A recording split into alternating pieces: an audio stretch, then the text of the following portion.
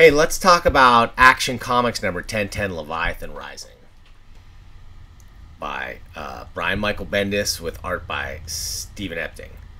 Now, if you know me, you know that I'm really enjoying Bendis's run on Superman and Action Comics, and it's controversial to say the least. And I think that's good because Superman fans like to complain, and they like Superman to be really comfortable and like comfort food and really enjoyable and like just what they've seen before and what they're used to, and they don't want to try anything else. Where Bendis really wants to write comics with a more realistic bent on the characters, and I already feel like Clark Kent and Lois Lane are stronger characterization-wise than I've ever seen them written. The issue starts off with a little bit of a mystery here, and this is Director Bones of the DEO scribbling in a notebook and trying to put together the pieces, right, of who is destroying all of the covert agencies in the DC universe. Let's pause for just a second here and look at this artwork by Steve Epting. Now, this is subtle, it's nuanced, finely detailed. This is a master of comics at work, right? This is just a conversation scene. This is just talking heads. But notice it's the use of different camera angles and setups. A lot of these are classics, you know, classic shots that sort of Wally Wood's panels that always work, if you've ever seen that cartoon by Wally Wood. Anyway, here is a classic Bendis method. He loves to write these double-page spreads. And it's not always obvious, at least to me, that they're double-page spreads. So, for instance, in this one, the first panel stretches across the top, but it's hard to... If you weren't carefully reading this, you might read just the first side and then start reading the second side. I've done that many times in different Bendis comics. It depends on the artist. Now, Epting is smart enough to stretch panels across the gutter there in the middle, which is the visual cue that this is to be read as a wider double-page spread of comics. Anyway, it's one of my kind of Bendis pet peeves sometimes, but Epting is doing it the right way. Now, the whole notion, I'm not going to give away spoilers, too many spoilers here. This is sort of a spoiler, but is it? Because the idea is that a character that we've been looking at that's been talking to Director Bones is in reality someone else, I think. Right, because you can sort of see the the digital blurring effect going on over there, and like her face changed, and now she is it Talia al Ghul? Somebody else? It's not easy enough for me to tell from this. I'm sorry to say, like the characters don't look that much different that it's like, oh my gosh, dramatic reveal. There's also this nice sort of throwback. This is another Bendis trope, right? Like Bendis loved to do this with Jessica Jones's Jewel character, who supposedly had been in the Avengers years ago, but really never was, right? That was just made up for a comic. And they would do flashbacks to 80s style stuff, sometimes drawn by Mark Bagley, usually drawn in a different style. Anyway, this is a classic example. And this is showing where, if you're not reading the story, in the previous issue, it was revealed that Lois and Superman go undercover sometimes as reporters, which makes sense if they're investigative reporters. But that Superman or Clark uses a Kryptonian technology to make his beard grow and change his appearance somewhat.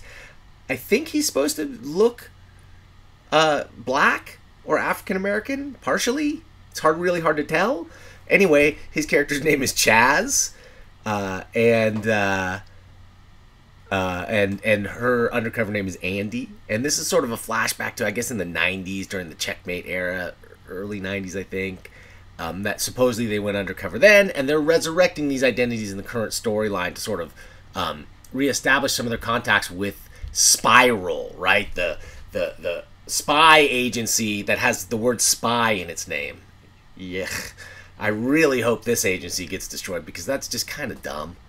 And anyway, Spiral was an agency created to spy on superheroes, but they're caught up in this mess as well. And so this is the first time we've seen several of the other agencies destroyed, but this is the first time we see this sort of spiky character that Bones was drawn in the beginning, because he saw it when his department was destroyed and hundreds of DEO agents killed, whatever. This time, Superman's here ahead of time. And he just goes ahead and just is not afraid to show the Spiral agent that he's Superman because, of course, he's not Clark Kent, so there's no connection between Superman and Clark Kent. So Chaz just busts his clothes off and is Superman, I guess. I'm not going to reveal what happens because I don't want to spoil it. I'm actually really enjoying it. But I just want to talk about Bendis and his storytelling techniques for a second, right? So Bendis is all middle. Bendis writes great middles to comics. His setups, often you're kind of thrown in right in the middle and you're left to figure out what's going on, and the characters are confused and the narrative is not really like straightforward A to B to C. The characters are revealing information and understanding it in bits and pieces and sometimes misunderstanding and going off in the wrong. It's weird and it's messy, but it's Bendis, right? And it's real. It's the way Bendis likes to write anyway, and I really enjoy it, especially for monthly superhero comics. It's kind of cool because it's just sort of unfolding and it's great serialized storytelling.